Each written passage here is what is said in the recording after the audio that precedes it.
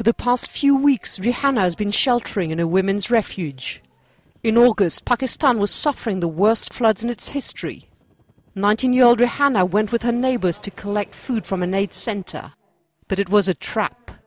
The women she was with took her instead to a house where two men were waiting for her. They forced her at gunpoint to sign a marriage certificate and then raped her. Since she was legally married, she could not sue them for rape.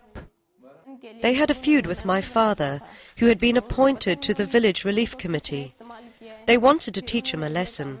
They told me, if he can't protect his daughter, he can't help the village either. In Pakistan, the practice of killing women to restore family honor is known as karo-kari. Gulshan narrowly avoided this fate after an enemy of her father accused her of adultery. When a karo-kari is declared, it is not the facts that count but the accusations. When someone is accused of adultery, even if the person is innocent, she knows she can be killed. Sometimes, if a woman smiles at a man, she is declared kari by enemies who are going to complain to the tribal chief. Muktamai set up this refuge. In 2002, she was the victim of gang rape, an attack approved by a tribal council.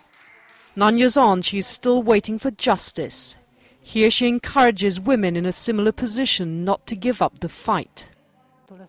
When I manage to help them out, it cheers me up. But when I fail, I feel I'm living another nightmare.